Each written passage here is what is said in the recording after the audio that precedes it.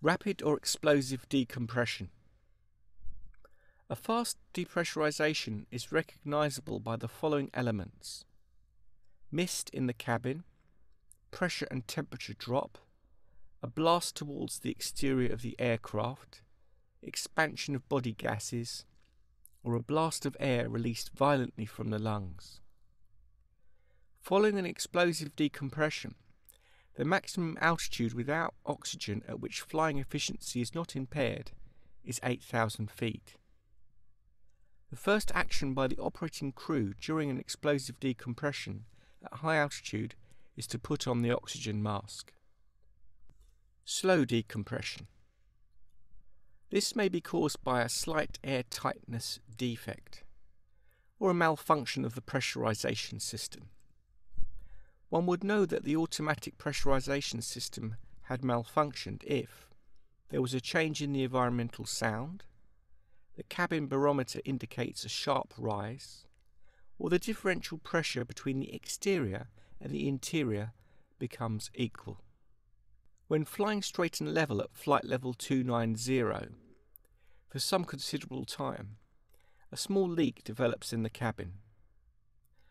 This would be seen on the cabin rate of climb indicator, which would show a rate of climb.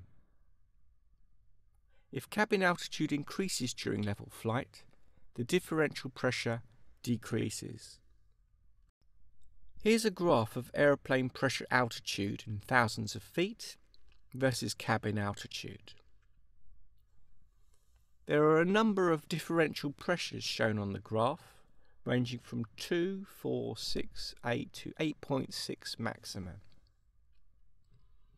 You could choose a differential pressure for your aircraft, let's say 8.6, and at 8.6, with a cabin altitude of 5,000 feet, you could see that you could fly at an airplane pressure altitude of 30,000 feet.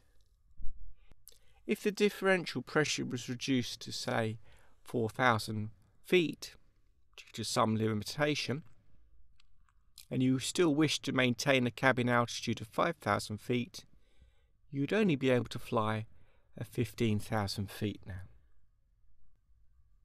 Due to a cabin pressurization defect, the maximum differential pressure is limited to 2 psi. Using that same graph, assuming the oxygen mask will deploy at 14,000 feet, the maximum achievable flight altitude is approximately 20,000 to 21,000 feet. Due to a cabin pressurization defect, the maximum differential pressure is limited to 3 psi. Assuming the oxygen mask will deploy at 14,000, the maximum achievable flight altitude is approximately 24,500 feet from the graph.